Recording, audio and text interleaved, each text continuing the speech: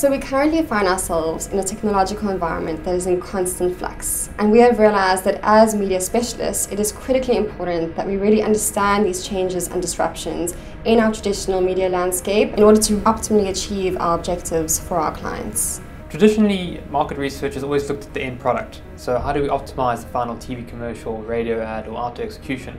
It doesn't really go into how do we actually create better creative material from the onset. The application of neuroscience into content creation allows for an iterative process which feeds back biometric insights so that informed creative decisions can be made. NeuroContent is about creating, from the beginning, it's about a synergy between the creative and the neuroscience. So that content is created in an iterative process so that it's not just assessed at the end and then you may find that it doesn't work. It's assessed and created so you create this optimal piece of communication.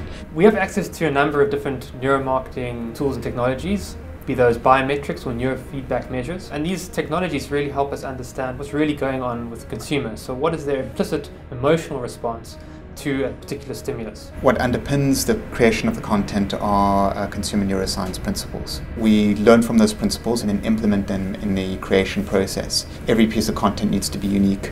The stories need to still remain unique. So how can you leverage that creative process together with the neuro principles? So the neuro principles are primarily attention. So grab the attention as fast as you can. Secondly is the maintenance of attention.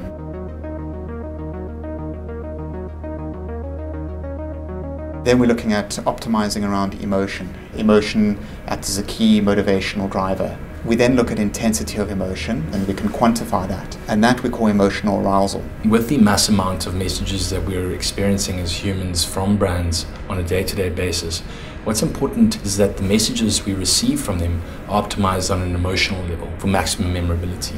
That relating is important because you want your piece of communication to trigger recall at a later stage. So we have now started using the science to really dig deeper and get this valuable information and insights that we previously didn't have access to, which is proving to add incredible value to us and our clients.